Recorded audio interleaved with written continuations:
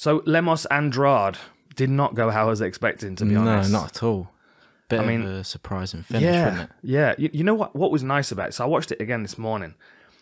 If you think back to the way that Lemos knocked out Montserrat Conejo, you know, where she was moving back, she hit her with the right hand and she fell forward, and then she hit her with like a couple of hooks. Yeah. The same sequence was almost repeated exactly based on where the cameraman was and where they were in the octagon and everything.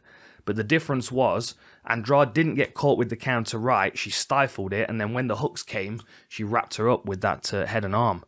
I mean, that just doesn't happen. That's not a submission that happens. Generally, in that position, arm triangle position, a part of the pressure is coming from your weight driving into them, which means that they have to be laying down and you have to be on the side, pressuring in with your shoulder as well. The fact that Andrade was able to just crank that on standing is crazy. I feel like Lemos should have been able to get out of that, to be honest. I mean, there was a moment where she could have like backstroked her arm out of it. For any young fighters out there or jiu-jitsu practitioners, if you get caught in this, until the space between their head and yours is closed, you've got a window to backstroke your arm through it, and she would have been back in a 50-50 position. But yeah, I mean, like, mad strength to put that on. Yeah, it was weird because she got it on so quick.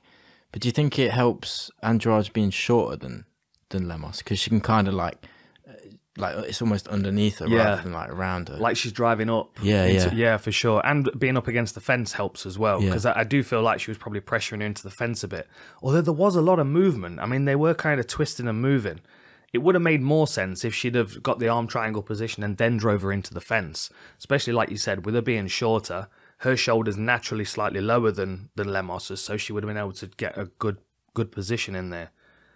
But I mean, I'm disappointed because I still think Lemos is a real threat to the division, and I don't think she got the Andrade that she was expecting. Like normally Andrade's wild and she comes crashing forward, and she was real cautious. Like she wasn't engaging, and you can see Lemos kind of backing up and like trying to tease her to walk onto that cross.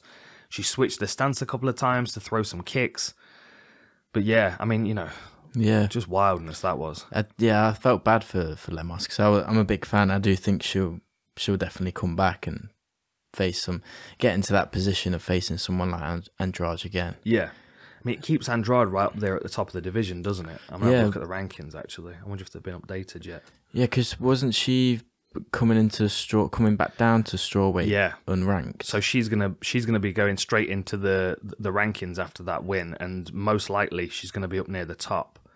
So strawweight. So Lemos is at number 10. I mean, they might just move everybody in the division down, especially because like you could move her right in there near Marina Rodriguez around like 3-4. I don't think it would be fair to keep Mackenzie Dern above her based on the fact that Andrade was former champion. Yeah, she's not fought. Let's have a look at who else. I mean,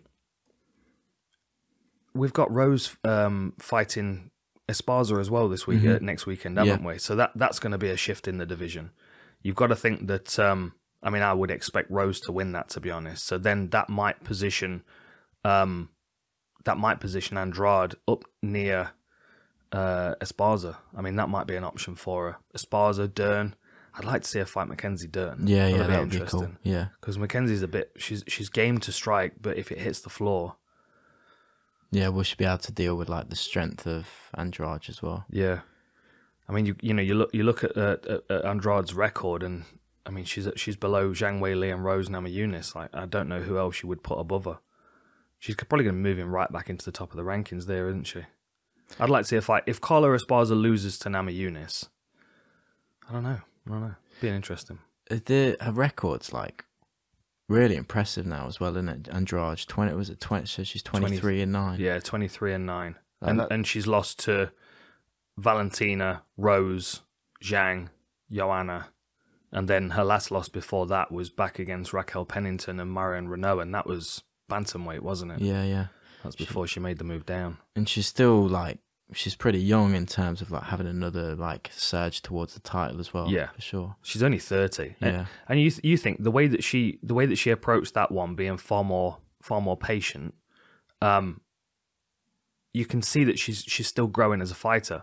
Like the reason why she lost to to the likes of Shevchenko and Rose and all of the four fighters that she's fought in these divisions, it's because she was chasing after them and she wasn't, she was walking onto stuff.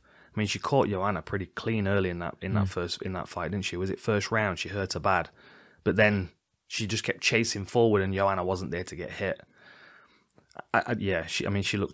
She looked lethal. I wanted to see that fight go a bit longer though, because I thought Lemos was going to be able to test her. I don't know. We'll see. We'll see. Maybe it's the blue hair. Maybe it's the blue hair. Yeah, she looked like we've got the what's his name, Iceman, the Iceman up there. Oh yeah, out of X-Men. Similar color.